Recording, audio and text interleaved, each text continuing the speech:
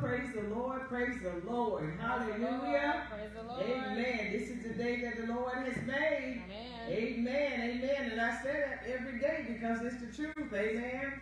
Amen. This is the day that the Lord has made, and we shall rejoice. We should be rejoicing and being glad in it. Amen. Amen. Because I tell you, God is still God no matter what. Amen. No matter what goes on in our daily needs, God is still God. Amen. Amen. We're going to visit this topic again on feelings and emotions, okay? I want to talk about this again. I think the Lord then gave me a little bit more insight on it, but we want to talk about it again. And I wanted to use the word hell in the subject, but I said I won't do that. So we just said, who cares about how you feel? I wanted to say, who the heck cares about how you feel? Amen. Amen. Does God care about your feelings? Or does the devil care more about your feelings? Mm-hmm. And why does everyone saved, unsaved, backsliders, atheists, spirit guides, witchcraft workers, workers of iniquity, etc., all feel God? And I want to get a point through here tonight because, the saints of God, I make them the saints, okay? Believers, all believers really are under the impression that they are feeling God. Amen. And I've been trying so hard to tell them, no, you're not. No, you're not. So what is it about feelings that leads so many into believing that they are right and in right standing with God? So our topic is feelings, amen. But we're going to talk about emotions also and love. Because we're going to use love as our example, amen. Amen. Father God, in the name of Jesus, Lord God, we thank you so much for this new day. We thank you, Lord God, for another opportunity to be able to expound on the word of God, oh God, to speak the word of God, to give that to, oh God, the hearers and the doers from your heart. That which you have poured out of your heart through my mouth, oh God. We say thank you for it. Lord, this is our Bible study, and as we always say, you are so welcome. We welcome you in, to come in, oh God, speak through my mouth, that the hearers and the doers will hear and obey the word of God. In the name of Jesus, and that our lives, our circumstances and situations and issues will begin to change as we hear the word. In Jesus' name, amen and amen. Amen. Amen. So again, it's feelings, amen.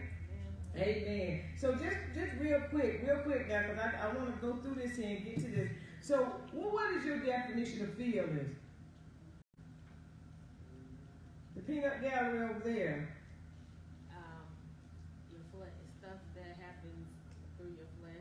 Where's your mic? I don't want to say emotions that happen through your flesh, but... Why your mic ain't working? Hello? She just can't get this thing right to save Jesus. It's not on. I mean, it's on, but it's not. Okay, there it is. Oh, maybe you need to hold it to your mouth. It's on. It's flickering on and off. Okay. Feelings. What do you all believe? What is your definition of feelings? Everybody ain't got to respond at one time. I just couldn't say it through the mic. Okay, well say it through the mic. It's This is the way she's holding that mic. That mic has to be held to the mouth. How do you say it? It's in your flesh, but it's not an emotion. It's just it comes from your flesh, like the way you. Okay, you and Brother Mark ain't gonna get a chance to piggyback off of nothing each other said. Okay, that's yours. Let's go piggyback up. Okay, let's go. Ditto. We ain't doing ditto tonight. I believe feelings are the flesh's reactions to whatever it's being influenced by the senses. Because looking at my notes, weren't you? No, that's honestly. Okay. He was piggybacking off. No, he wasn't. He just said my notes. Sis, you wanna stab at it? No? Okay.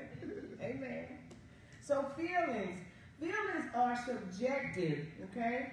Self-contained, I'm gonna get real technical with you first here in the beginning.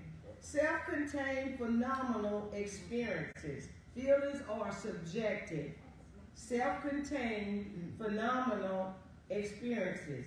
And phenomenal means perceptible by the senses or through immediate experience.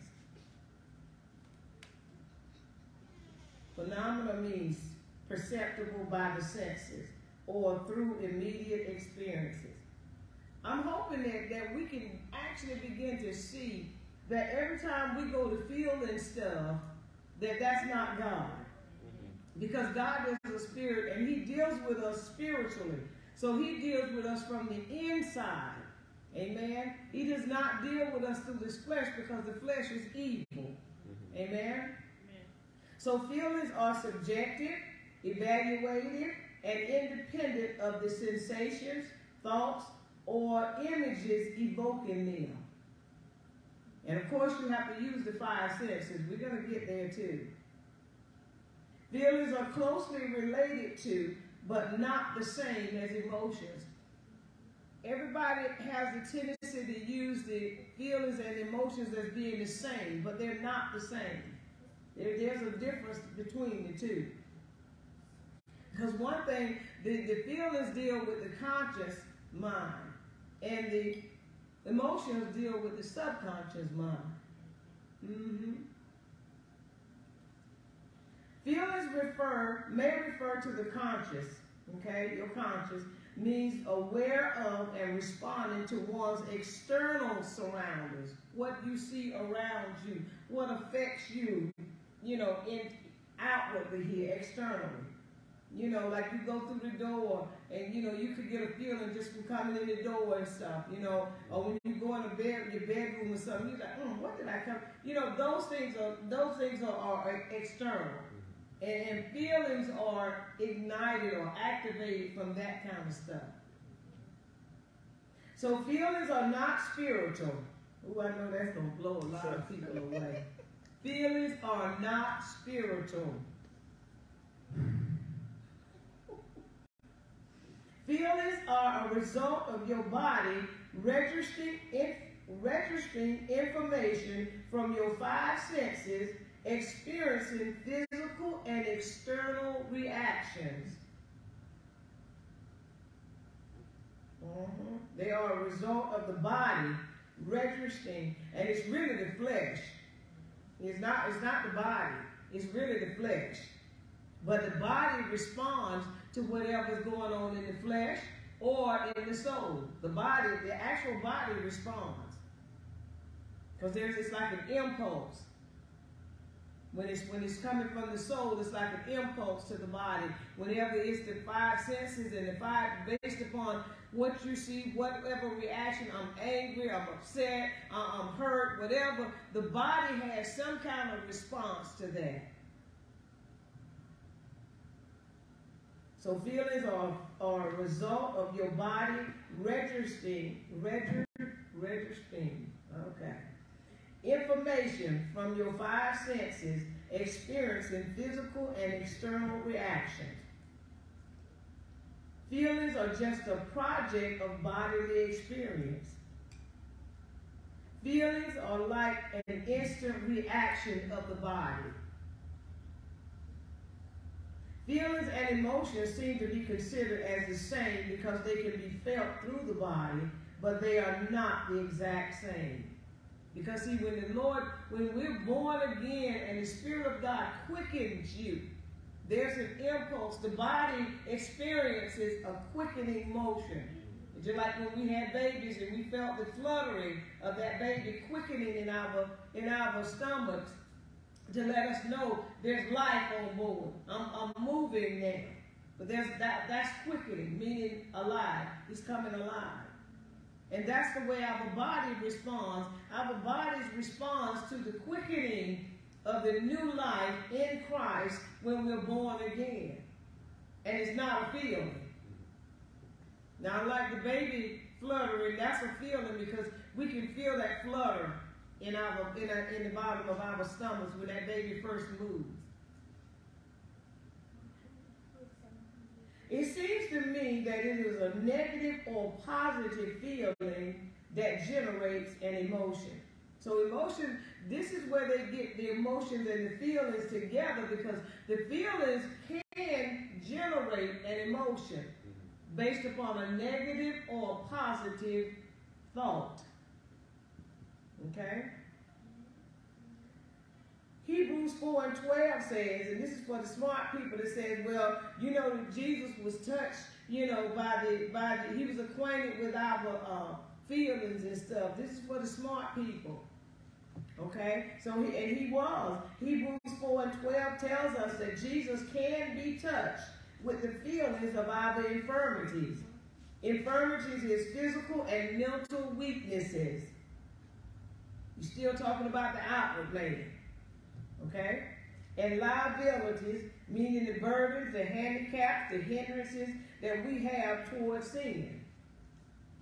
To the assaults of temptation during his early life, he was also tempted in every respect, just as we are, yet without sin, because he had flesh too. And you know, nowadays they got all this here so-called history. They call it history. They call it religious history, you know, and they're coming up with all kind of accusations. Well, Jesus he was in love with Mary Magdalene. Some of that stuff I don't even listen to, okay, because I know it's hogwash, okay. It's hogwash according to my faith that I have in Christ. So that's why I don't listen to it. And now they claim he had all kind of other feelings and stuff. Well, the Bible says that he was touched by the feelings of our infirmities, by our physical weaknesses. 4:15. Did I say 4:12? I'm sorry. Hebrews 4:15. I'm sorry.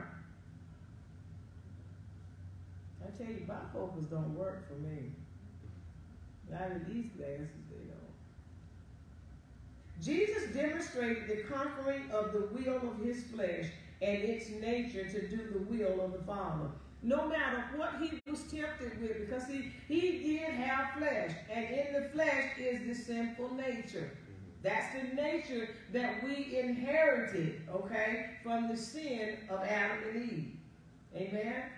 Amen. So therefore, because see, we were created in the image of God, which is nature. But that was before the sin. That was before the rebellion and stuff. So now we all are born in sin.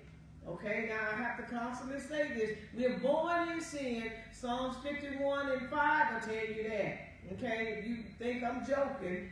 We were born in sin, shaped in iniquity. Well, what do you mean by shaped in iniquity? This is it right here. You're shaped in iniquity in this flesh. This flesh has been shaped to us. Amen?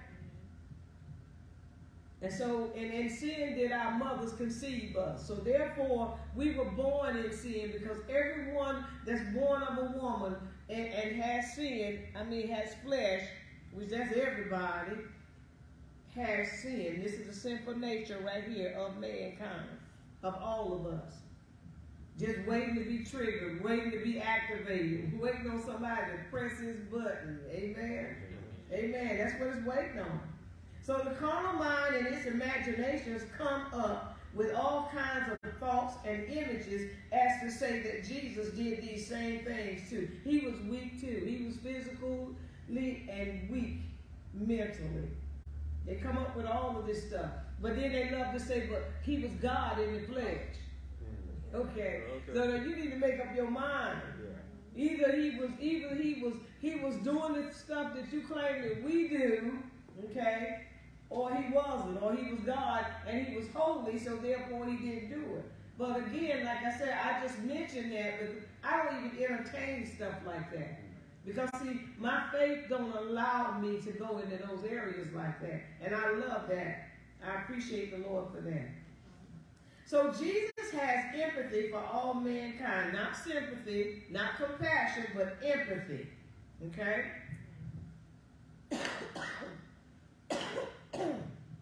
He has empathy.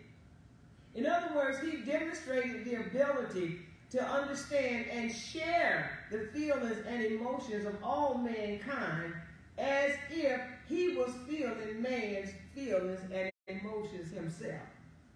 So that's where the acquaintance come from. You know, but yet he was without sin. The Bible always says, but yet he was without sin. So therefore, I don't care how much his flesh was humming and feeling and humming and all that kind of stuff, he did not sin. And that was it. That was what he demonstrated for us when he came. And you know, and it's sad that many believers cannot grasp this. You know, because they love to fall short to the physical disability and the mental weakness of their flesh.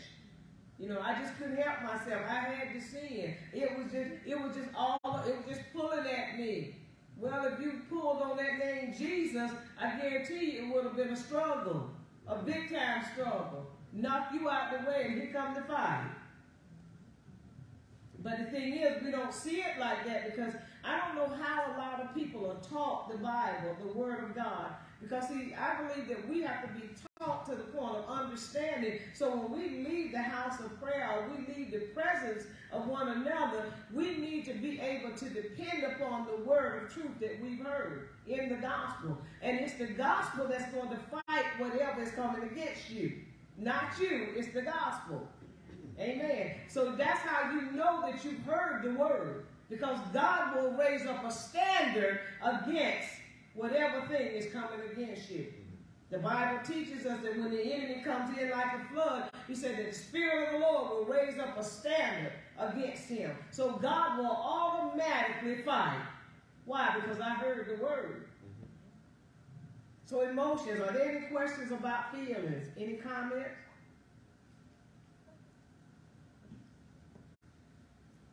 Yes, ma'am.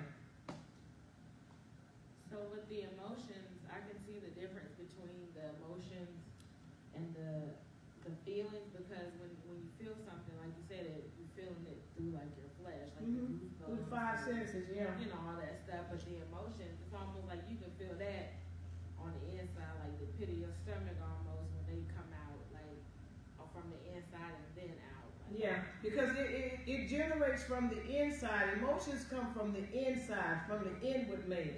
So therefore, but the body will display what that emotion is.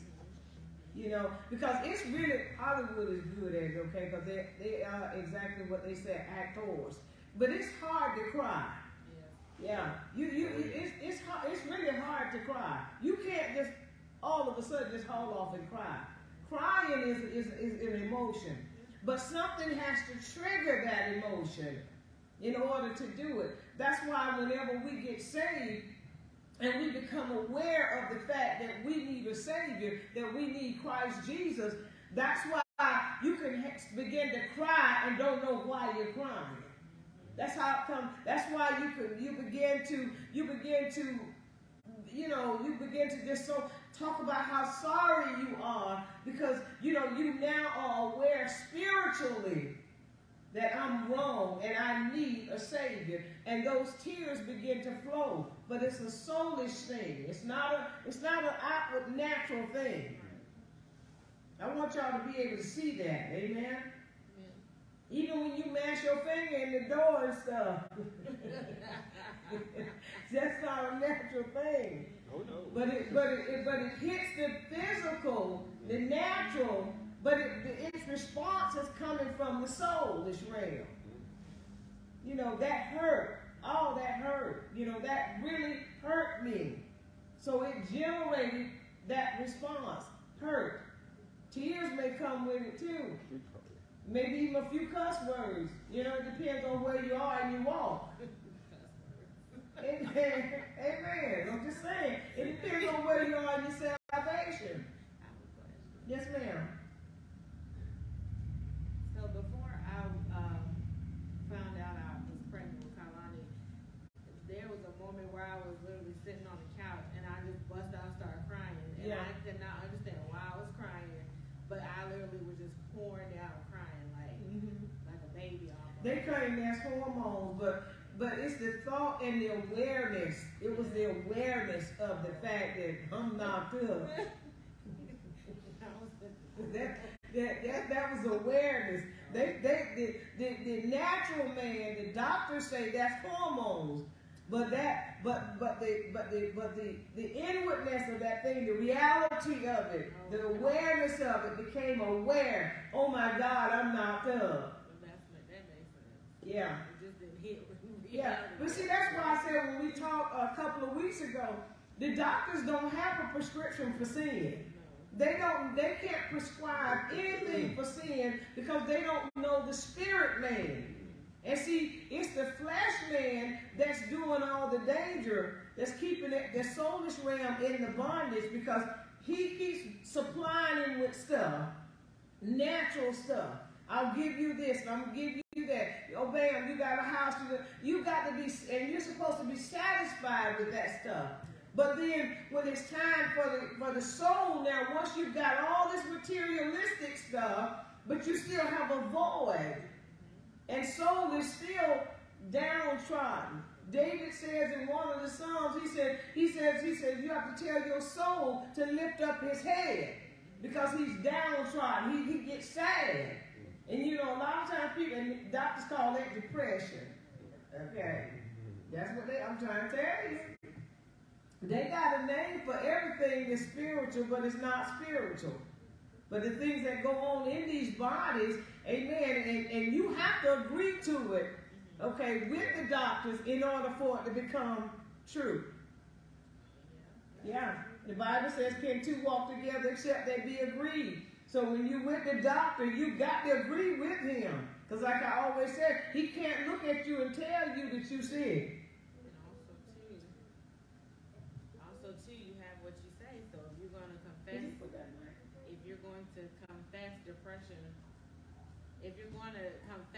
depression, and agree with that doctor, then that's what you're going to have. Yeah, because you're walking in agreement. The two are agreeing. And that's why a lot of people, like I said, they accept arthritis, they accept sicknesses, they accept I can't do this. See, those are physical and mental weaknesses. Right. And that's what mankind does. He plays on that without salvation. He plays on that without the Lord. And then he'll write you a prescription. Emotions. Emotion is a mental state. See, emotions is mental. They're not natural. It's a mental state that arises spontaneously rather than through conscious effort, and is often accompanied by physiological changes.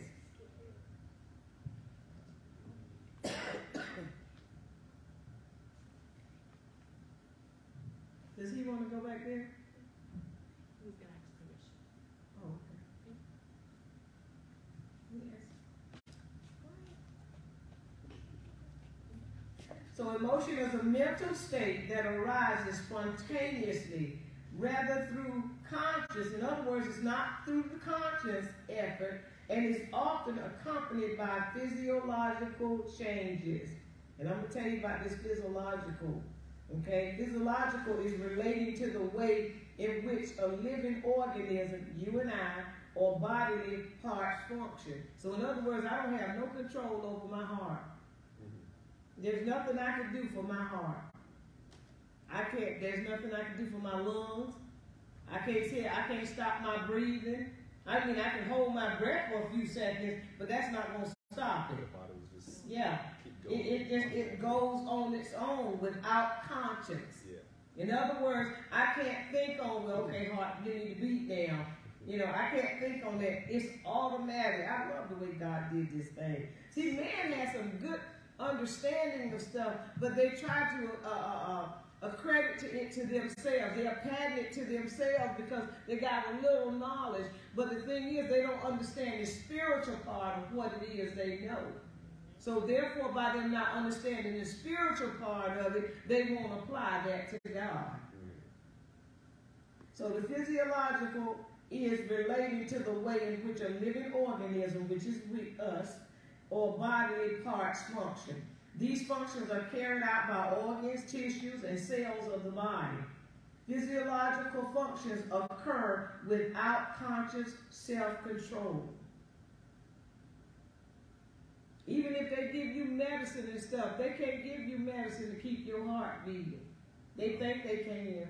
That life support machine, that thing that sounds like something gushing in and out of you, that is not, you already dead when they put that thing on you. The person is already dead. It's just, only thing it's doing is taking their body and raising their body with that noise. You know, it's causing the body to inflate and deflate. The person is already consciously dead. That person is gone. And now they're playing with the heart and the kidneys and the lungs and stuff. They're playing with that stuff now. They get more dangerous and dangerous every day. Yeah. And then they give you medicines. You know, I appreciate the doctors, but I think they need to stay in their lane. And they need to put Jesus Christ in their order. But they do, like I said, they know the anatomy, but that's about it. We're God's product. When you God's product, God holds the key. He holds the flash drive, the disk, to the total man, the whole being. Man don't know that because he don't want to accept God. Emotions are a result of the details as they are perceived by the heart. Now, mankind says the brain. The natural man says the brain. But the spirit man says the heart. And not the heart, not the heart out here that's pumping the blood, but the spiritual heart. Because believe it or not, it's the spirituality that keeps us alive. The blood that's pumped in us is only keeping this body. It keeps the body alive, the flesh. Because without that and the breath, we're dead. We're nothing. So when God calls us out of here, he begins to deflate us. I like that. I saw that the other day. It's just like, you know how the air comes, you let the air out of something, a figure or something? That's the same way life does with us. When it's time for us to die, and as we get older and older, if we get older, or as we get into the end that God has given us, whether we be young or old, that air begins to deflate. And the thing is, we don't pay attention to it, though. That's the thing, we don't pay attention to it. I had to get saved, I tell you, because I told y'all I knew it was too much blocking me. In the world didn't have what I needed to know. They just didn't have. Is there any questions about emotions? Any comments? Emotions are the result of the details as they are perceived by the heart. Emotions are a topic of controversy for man. Man can't understand emotions. They don't understand love either. You'll find that out too. Emotions come from the heart, since your heart plays an important role in emotional experiences. Jesus said that the heart is the center of life of man, and that which comes out of man's heart is what defiles him. We hear this often. St. Mark 7:20 through 23. St. Mark 7, chapter 7, verses 20 through 23. Okay. And he said, that which cometh out of the man, that defileth the man. Verse 21 says, for from within, out of the heart of men, proceed evil thoughts, adulteries, fornication, murders. 22 says, thefts, covetousness, wickedness, deceit, lasciviousness, and evil eye, blasphemy, pride, foolishness. And verse 23 says, all these evil things come from within and defile the man. Now, isn't that something, you know, when I was reading that earlier today, I said, well, Jesus just came in here as a physician himself. When he came as a physician himself to let us know that, oh, okay, this stuff is in your heart. This is not nothing from your childhood thing. This stuff is in your heart. It has been born now in your heart. Yeah, maybe something happened, but you stored it. You kept it in your heart. And when you keep these things in your heart and don't have a way or a means of allowing stuff to just pass through, you know, and get it up off of you, then it's going to lodge itself in the heart.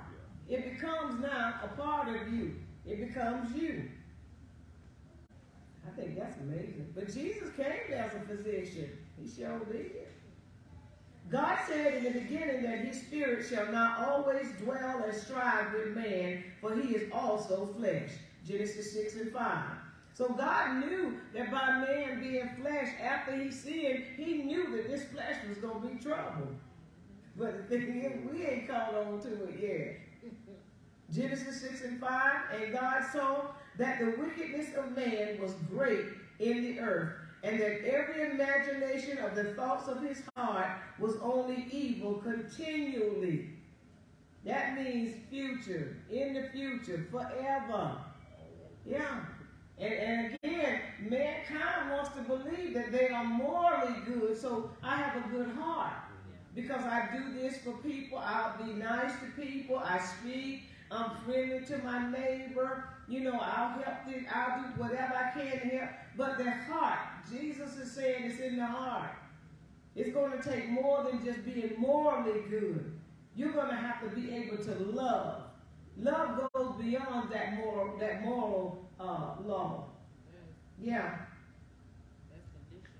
Yeah, it's conditional because it's based upon if I feel like it. Or if I see my neighbor struggling out there and I feel like it, I'm going to run out there and help them. But that's if I feel like it.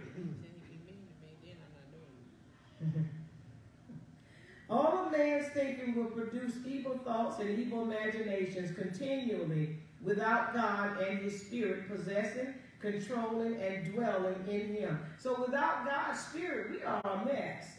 I'm serious. And I'm not talking about the breath of life that he breathed into us. That's his, yes. But that's not his to the point of making you live right.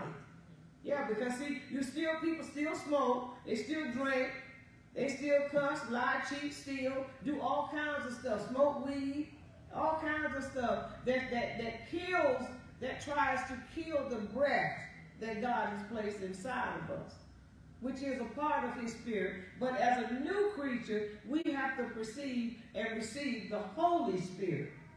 That's the one that guides and leads us. That's the one that convicts us and tells us that we're not right. Don't do this, don't do that. And that's the one that nobody seems to want. They'd rather just go with the inhale, exhale. And say, God gave me his spirit. Yeah, but that's not the spirit that's going to deliver you. That's just the breath of God. That's his breath. This is what keeps us animated. You know what I'm saying? Without this breath, I'm dead. I'm no good. Yeah, because once his breath, his spirit, which is breath, leaves the body, we die. The body will die. And the soul is going to be judged. So emotions are primarily impulses that motivate you to act upon the thoughts that are subconsciously thought. Whatever you have in your subconscious mind, that's what you're going to do. Now the conscious mind, again, the conscious mind is external. Whatever the five senses is saying, well, so-and-so just pissed me off, I don't want to be bothered with them. Okay? That's like a 5 sense thing, a conscious thing. So therefore, you know how to avoid that. And 9 times out of 10, it will display an emotion, but it's going to be a negative emotion. Yeah. I'm angry at them. I'm mad at them. Yeah. My granddaughter said, I'm mad at you. So therefore, we have to be able to understand that the emotions can be negative and they can be positive. And they are triggered by this external stuff. What's going on? Love as an example, okay? We're going to use love as an example. Now, let's not get lust mixed up with love, because lust is not love. Lust is lust. It's lust. Lust is a feeling. Love is not. Love is a sensuous appetite. Lust is a sensuous appetite regarded as sin. Lust is not just having a strong sexual desire for someone, but is also feeling a strong desire for something. It could be for anything, a house, a car, a job, money. Okay, lust. For example, love is not a feeling, but a choice. We share that with you all as often as we can in here. Love is not a feeling. And as I heard Miles Monroe say before, one time before, he was saying that a lot of married people need to understand if they can get away from the feeling part of their marriage and just experience the love, then they will be all right. Yeah. And I'm going to tell you why. Love is strong and complex. That's what Webster says. But Webster says it's a strong and complex emotion is what Webster says, okay? But love is I don't even think love really is an emotion. Love is, because when we get into it, we're going to talk about how it's a debt that we owe people, how it's a law. So therefore, I can't even say it's an emotion. I really can't. But it's a mix of emotions, behaviors, beliefs associated with strong feelings of affection, protectiveness, warmth, and respect for others and one another. So love covers a range. It covers ranges. So 1 Corinthians 13, and we're just going to read verses 1 through 3, but if you want to read the whole chapter, because it tells you all that love does. Love is awesome. It's powerful. Because that's what God created everything. He created us in love. He created the universe in love. Everything he created, he did it in love. That's why when he sends us to hell, he does it in love. Yeah. 1 Corinthians chapter 13, verses 1 through 3. And I said, but take the time to read the rest of the chapter, okay? But I'm just going to do the first 3 verses. And I have a reason for doing that. Though I speak with the tongues of men and of angels, and have not charity, which is love, I am become as sounding brass or a tinkling cymbal. In other words, ain't nothing in me. You're empty, ain't nothing in me. Verse 2 says, and though I have the gift of prophecy and understand all mysteries and all knowledge, and though I have all faith so that I could remove mountains and have not charity, I'm nothing. So out of all the gifts that we have of the Spirit, all the things that we do for God, and we do it without love, you have not done anything. And if you're doing it with running the camera up in folks' face just to show people what you're doing so they can say, oh, it's so nice. Oh, God is using you. Oh, you don't have nothing. Verse 3 says, and though I bestow all my goods to feed the poor, and though I give my body to be burned and have not charity, it profiteth me nothing. So out of all the I see, and laying hands on folks, if there's no love there, all of that stuff is nothing. It's of none effect. And see, and you can't just love your family and be prophetic. Amen. Let me put that out there. You can't just love your family, your church family, your flesh and blood family, and hate everybody else. It's not working for you. All that you done put in the tongues and all that prophecy you done put out there is null and void because there's no love there. And we have to be able to love as new creatures in Christ, born again. We have to love the unlovable. We have to love people we don't even know. You don't have to know people to love them in Christ. I ain't get no amens there. But you really don't, because like I said, we so tied into flesh and blood, family. And we so tied into, co-workers, people that we grew up with, people I like, my friends, my BBFs, and all that kind of stuff. But the thing is, and we're missing the whole point of salvation. We miss the whole arena of God.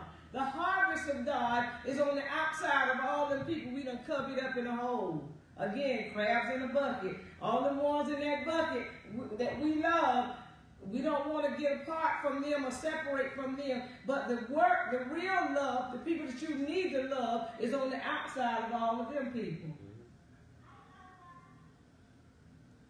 Because it's hard to love a person in sin. And then you say you love them, and the thing is, and it is, it's hard to love them, because see, let's go to 1 Corinthians 13. Are you there? Read that verse, I think it's verse 4 or 5. Read that verse for me. Charity suffereth long, and is kind. Charity envieth not. Charity vaunteth not itself, is not puffed up. Doth not behave itself unseemingly, seeketh not her own, is not easily provoked. So there's no such thing as self-love. Thinketh no evil. There's no such thing as self-love. Love does not entertain. There was the one that, it doesn't entertain.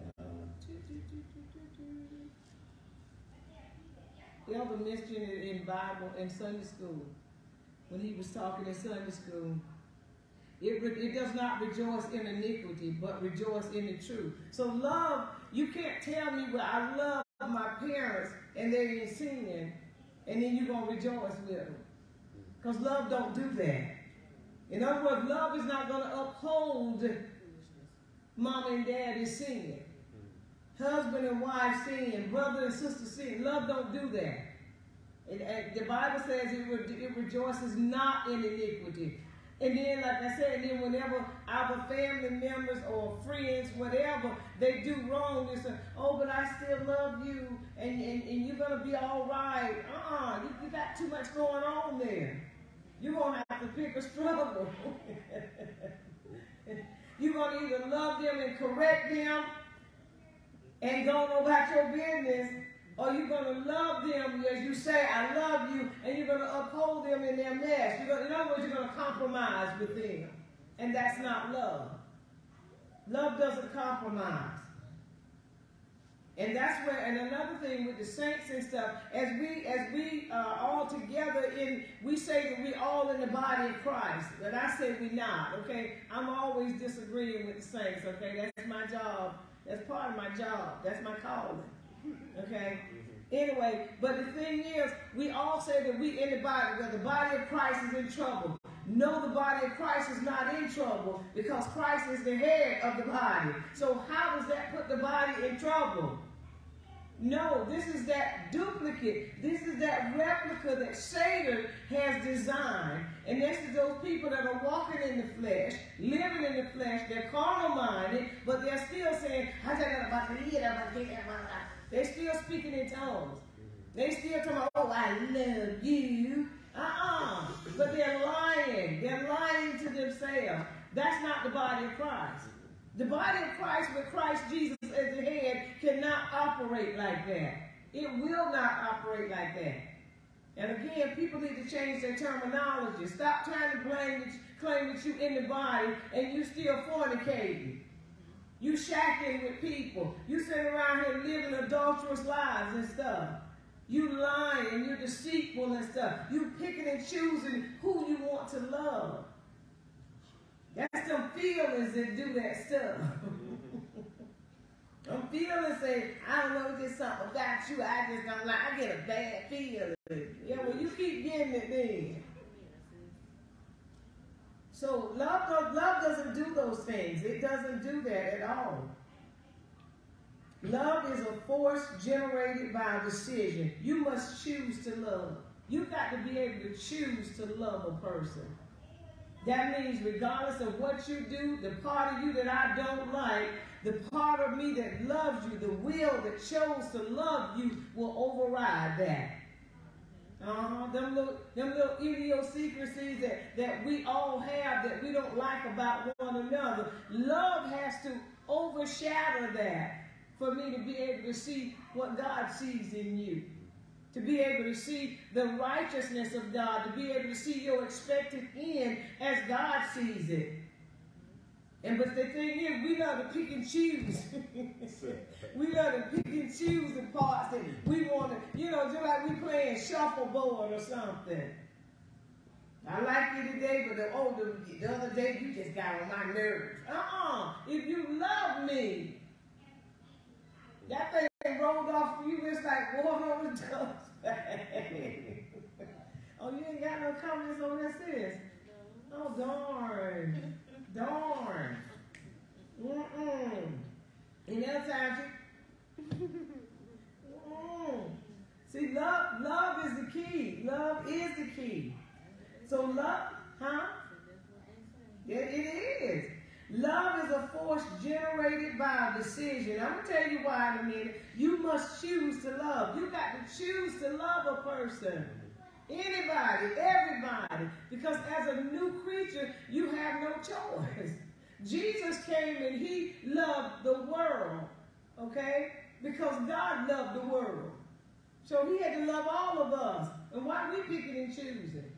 And we said we're in him. Okay, let me get on.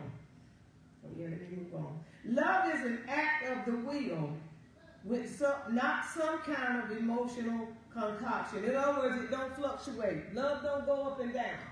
Love is not a feeling where you can move me at certain times of the day or with your ways. No, you don't fall in and out of love. Because if that was the case, God would have, ain't no telling how many new worlds he would have started over by the time we got here. Because he'd have got mad at mankind every time. So remember the spirit man in you and I lost consciousness of the spiritual things of God when Adam and Eve rebelled against God, which caused us to be born in the sinful flesh. We said that earlier. And we have the nature of sin. This flesh has the nature of sin. Okay? And we're born spiritually dead, but in the natural, this flesh is sinful. Okay? We've got to understand that. And in that sin, we lost self-control. Okay? And the gift of will that God created us in implies self-control. So the enemy knew what he was doing even in the garden. Okay? When he tricked Eve, he knew what he was doing. And that's why I said I had to laugh the other night when I was talking to Sister Jasmine. And we were talking and stuff. I said the devil is in everything. He's got his hand in everything. And he's already formulated so much to the point that every child that's born now, he's even in the areas now of the children. Because see, he's got to keep that homosexual spirit, that lesbian spirit active now. So the adults is not accepting it so much, or he got the enough recruits in the adults already. So now let us hit the children. Now let us get into the schools. You see what I'm saying? Yeah, he's in everything. Let us set it up in the cartoons. Let us make laws now. Let man make laws now for whatever the status they call themselves. Okay.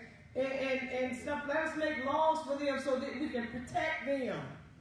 So that way people can't bash them and talk about them. Well, what about free speech?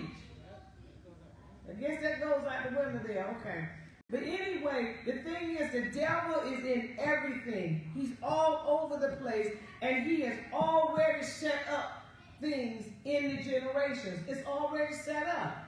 And because the generations that are now, you know, I guess a little bit past you all, but right at your generation, it ain't that much past you, know it? Just barely, yeah. This generation, they don't want to hear nothing about God.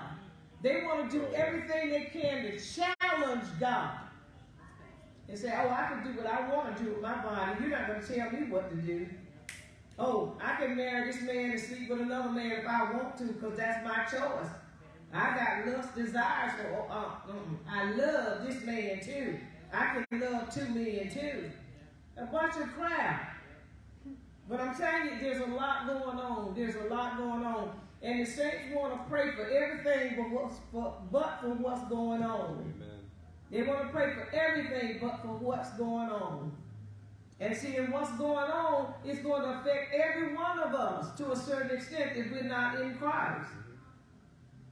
And I'm going to say this and go back into this lesson here. And if we don't start worrying about the rapture and the end times, and instead of being concerned about getting our soul right, So whenever the end times do come, if I'm still here, or the rapture do take place and I'm still here, I will be ready to do what the scripture says. I'll be caught up. You know what I'm saying? The moment God decides that he's going to declare time no more, nobody's going to know it, but your soul will know it. Y'all missed that one. I'm telling you, you missed that. Your soul will know that God has cracked the sky and its judgment time is coming.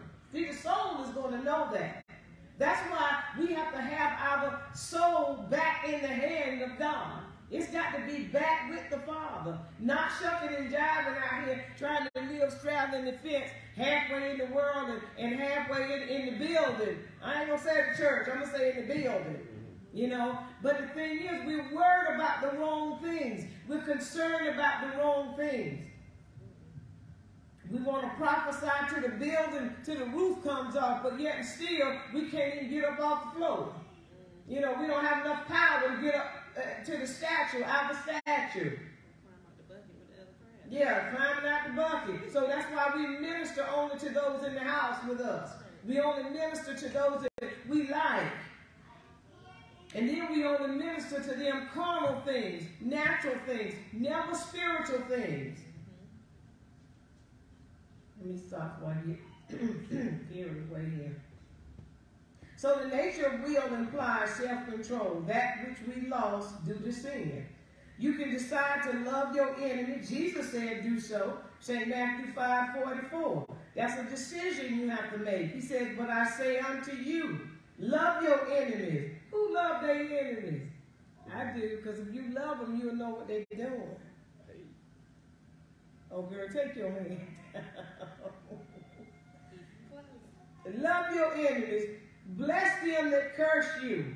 I have to bless those that can't stand me, and I know they can't stand me. I'm telling you, it blesses my soul to go around people that I know don't have nothing for me. It blesses my soul.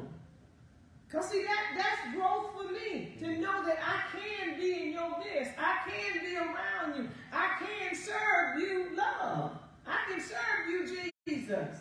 And it's not conditional either. It is not conditional. And knowing it's you grinding and cringing it on the inside because I'm doing that.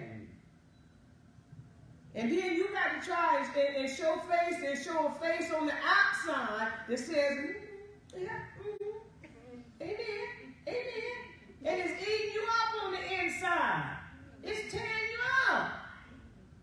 Because you can't find nothing in me to relate to that same feeling that you have against me. So Jesus said you got to choose to love. But I say unto you, love your enemies. Bless them that curse you. Do good to them that hate you. I'll fix some dinner in a minute. And pray for them which despitefully use you and persecute you.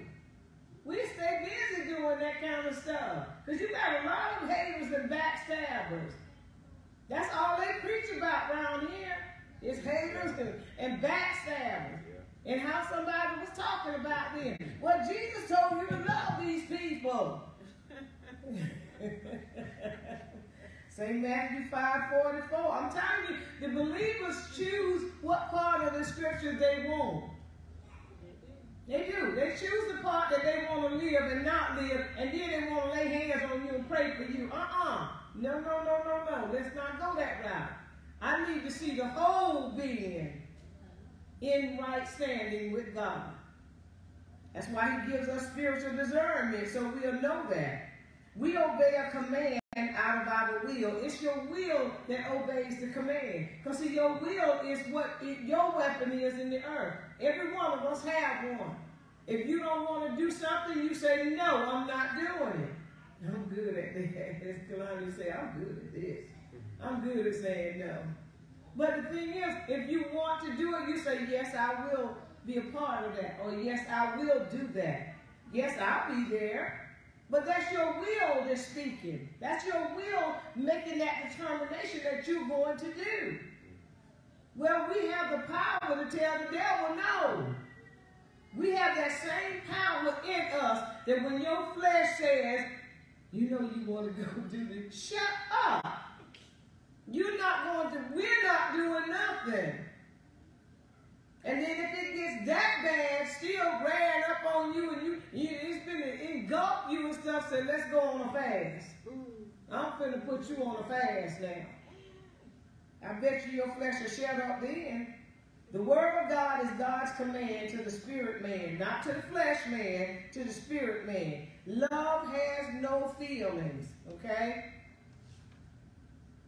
If God responded to us from the way he felt about us, we would never be redeemed today. Jesus would have never came on our behalf. If he felt, okay, if he was feeling stuff, okay, if God was feeling like we feel him, and he's feeling us like we feel him, he would have never sent Jesus. Jesus would have never came and fulfilled the assignment of God, the heart of God for all mankind. He would have never done it.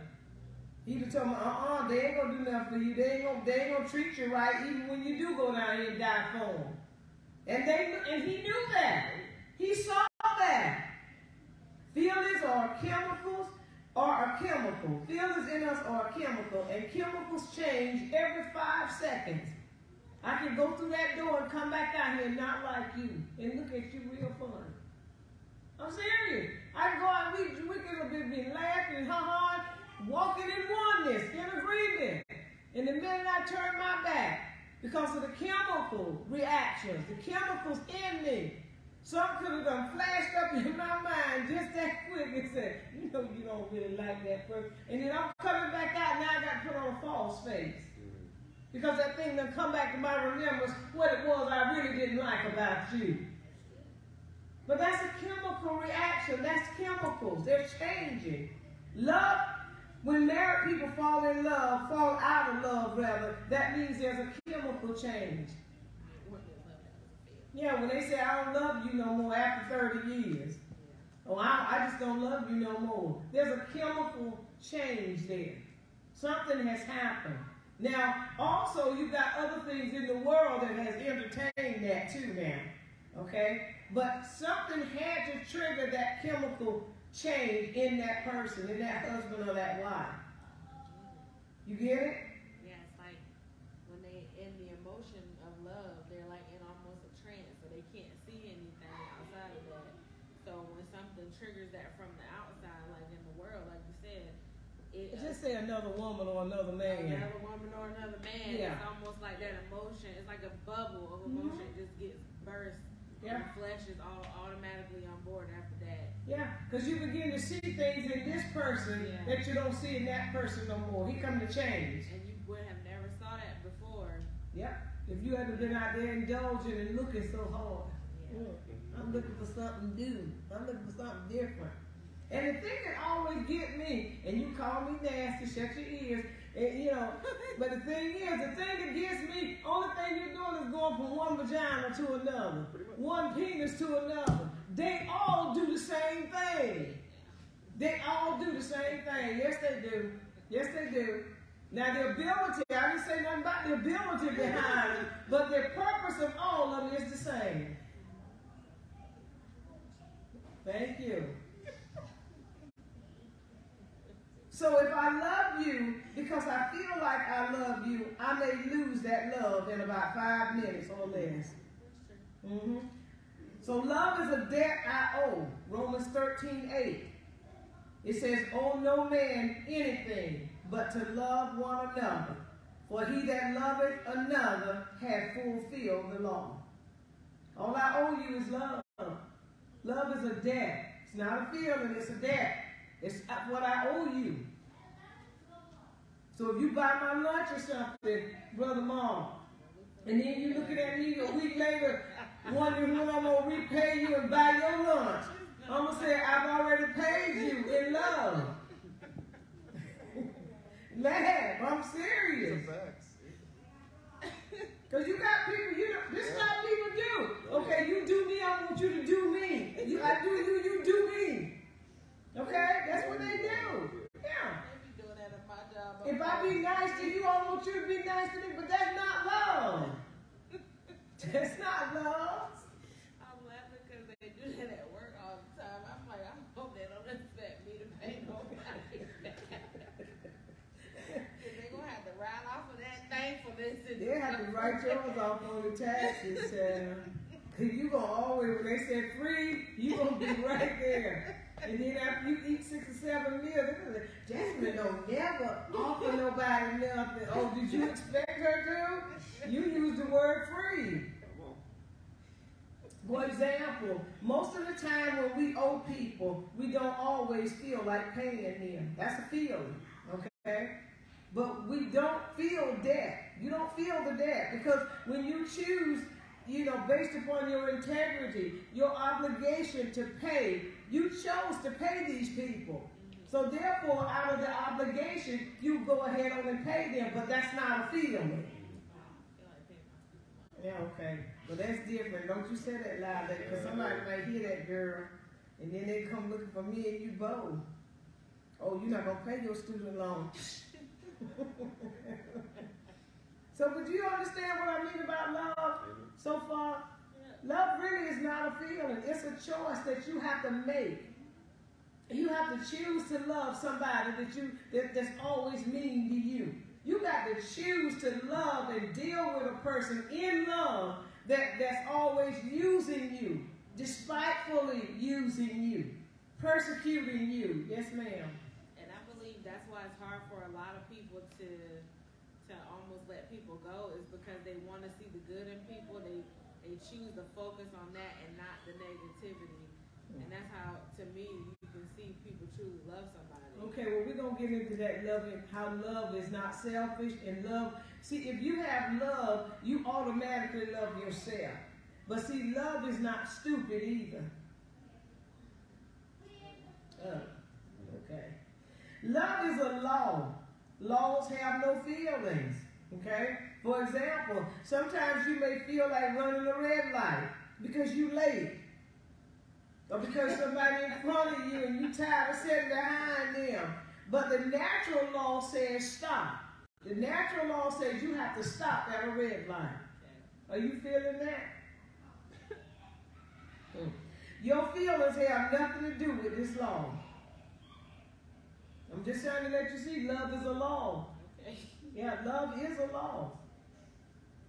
If you love your children, you will chasten them, even though you feel for them, and you cannot allow your feelings to get in the way of their discipline. Yeah, all that. I'm gonna hit you. You better stop. I'm gonna do. That's not love. Because you need to flog them. Go ahead on and flog them and get it over with. You don't promise to love them. You go ahead on and love them. And just flog them. Proverbs 13:24 says, he that spareth his rod hateth his son, but he that loveth him chasteneth him betimes. Betimes mean early, sometimes, on occasion, before the usual or expected time. I like to think that is before they even get bad, just whoop them. Spank they behind because they look like they get ready to do something. No, so I guess it's those, parents that, I don't want to spank them at the store because I don't want to embarrass them. They show out in the store. You spank them in the store. You spank them right where they show out at. Right. Yeah, and then they will be embarrassed, not you. Yeah. They will. Why? Because I love you so much, I don't want you to go this way. That's love. You discipline your children because you don't want them to do certain things. You don't want them to go up a certain route because you, from experience yourself, or people you know, it didn't work out good for them. So, because we do learn from one another. Are there any questions, any comments about love so far? I know you do, girl, because I'm a free babysitter. Just tell everybody, I'm a free babysitter. Oh yeah, you got a lot of it. Oh yeah. St. John 13:34 through 35 says, a new commandment I give unto you, that you love one another. That is a command. You need to love one another. And as I have loved you, that you also love one another. In other words, with the same love that Jesus, that God has bestowed upon us, is the same love that we give to others. You can't have no feelings with your love. Because if that be the case, the Lord would have missed a lot of us if he was feeling us. I'm serious. If he was feeling the love to love us, he would have missed a lot of us. But the Bible said, for God so loved the world, he loved us to a great extent that was unmeasurable. Or immeasurable. Yeah, immeasurable. St. John 14:15 says, if you love me, keep my commandments. That's a glory right there for the saints of God, period. Sure. Yeah, because they got only certain commandments they want to keep. Yeah, that was the Old Testament. You don't have to do that. God's word is God's word. It does not contradict itself. Jesus came and he brought the law of love. Sex is not an example of love. No, it's not. No, it's not. Don't ever consider sex as love. Love is not philia. How you say it? Philia? Philia, what's these different names of love they have? Oh, y'all know, y'all just, in other words, that's self-love. It's P-H-I-L-I-A. Philia, thank you. Which is self-love. Okay? That's not love. Eros, that's sexual, fleshly love. Sex, gadgets, and all that stuff. That's not love. Yeah, that's what it said with the gadgets too. Agape love, that's love for all humanity, not just love for your family and your children. That is for humanity. Agape. You know, a lot of the believers picked up, you know, when they tell you something, they say, agape. No, I'd rather you tell me I love you.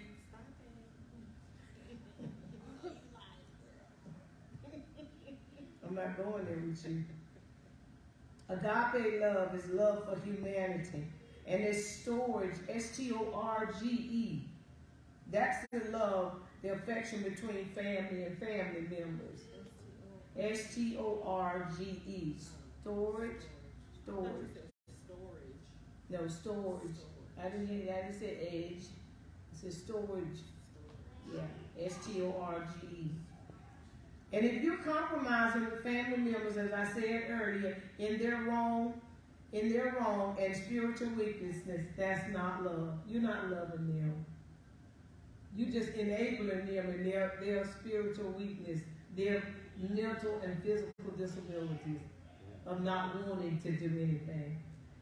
And I don't mean handicaps. I'm talking about the will. See, they still have wills. When a person still has a will to do, they're not out yet. You got to have the will to do. And when you don't have the will to do, then you have physical and mental weaknesses. Yeah. That's why I don't fall for this thing with mental illnesses with people, because they need to utilize that weapon that they have on the inside of them called the will. You can do the will to go hustle people. You can do the will to go and get free stuff. Well, you ought to be able to use your will to say, I'm alive, I can live, I will live and not die. I don't need medicine. All I need is to call Jesus. See, because our will takes you one of two places. You either going to serve the devil or you're going to serve God. You choose each one. You got to choose which one you're going to serve. The Bible says you can't serve two masters.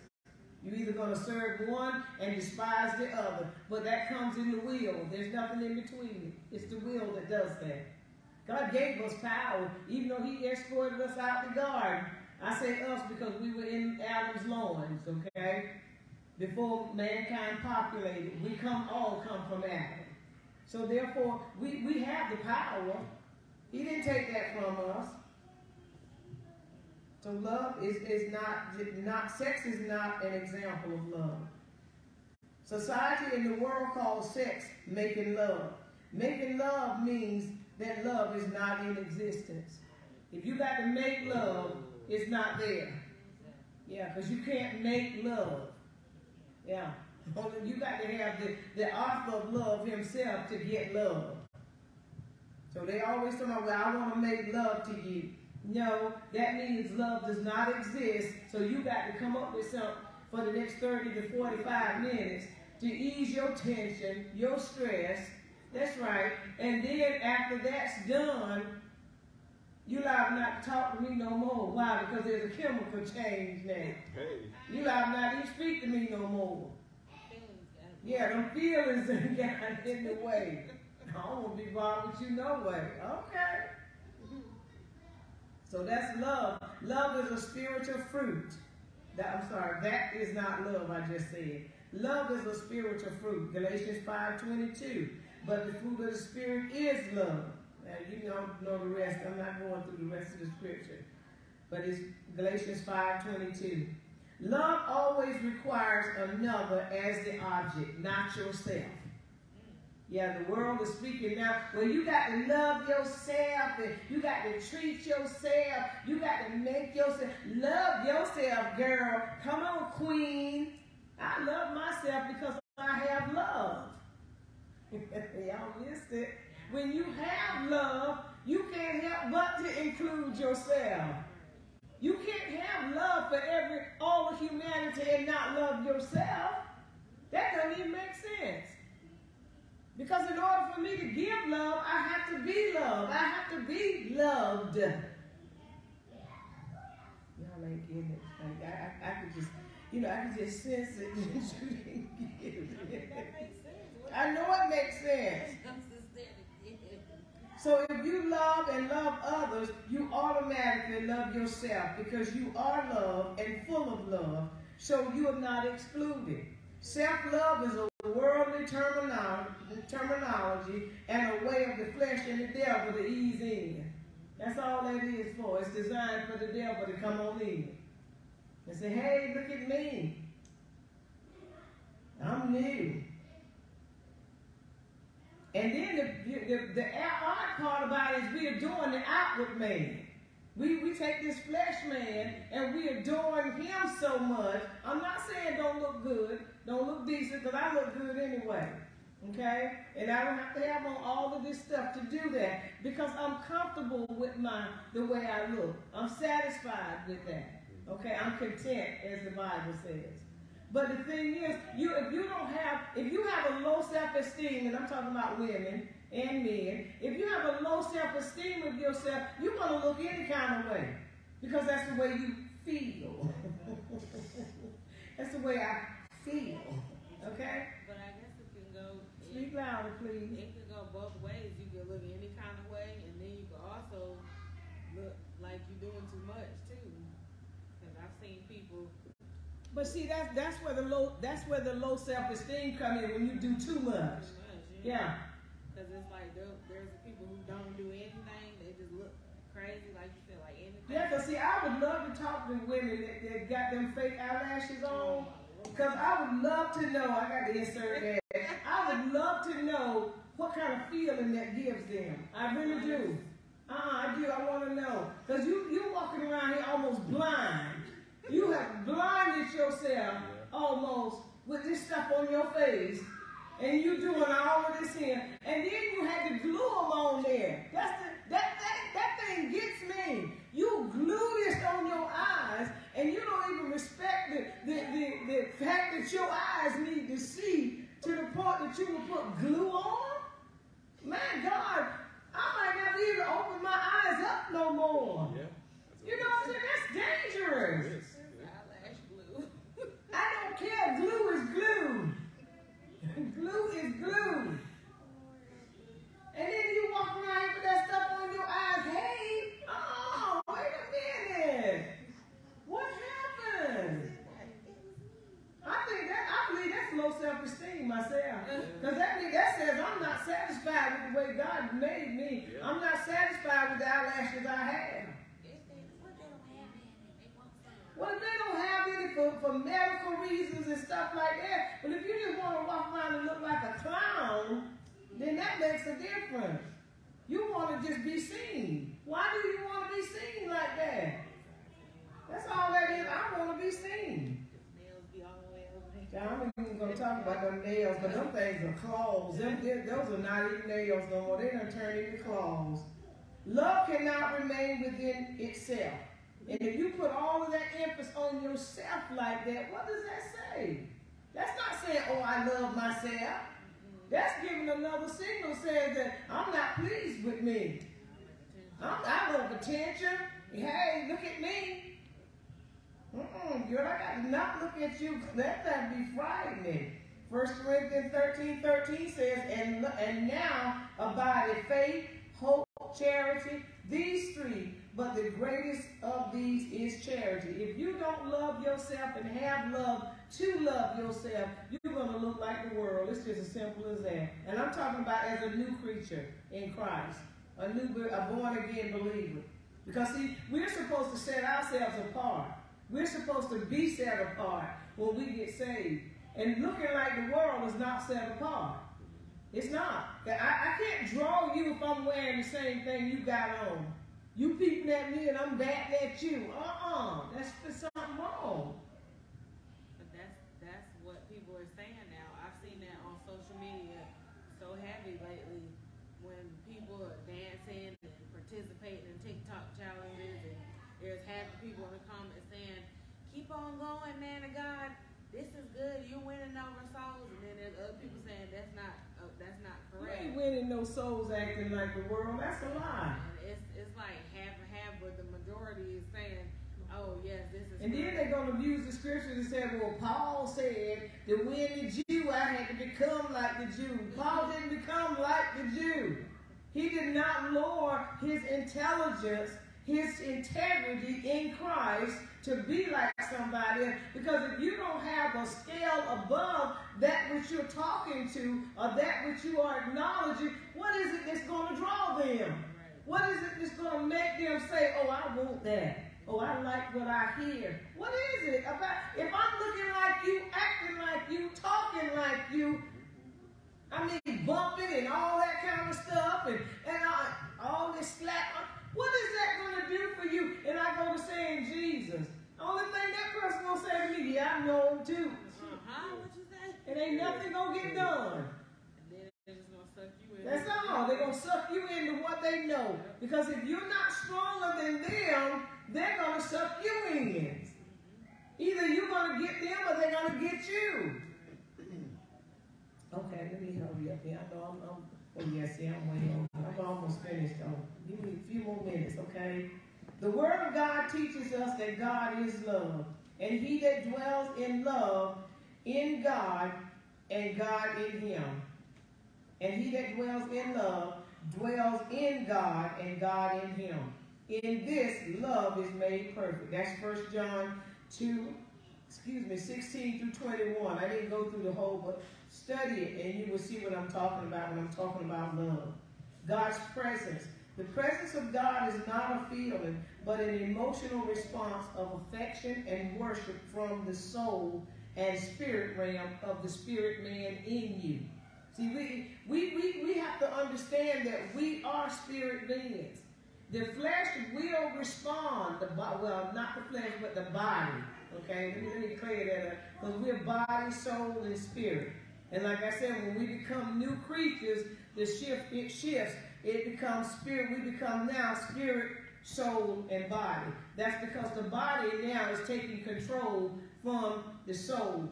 The spirit is speaking to the soul, and the soul is telling the body what to do. That's why the flesh has to die. Because if we don't crucify the flesh, right now, the body of the flesh, rather, that's on the body is telling the soul what to do. Okay? We become body, soul, spirit. But when we get saved and become new creatures, get filled with the Holy Ghost and everything, we become spirit, soul, and body. So now the spirit is dictating to the soul, and the soul is telling the body what it's going to do. And its flesh is dead. Because see, when that process takes place like that, spirit, soul, and body, flesh has to die.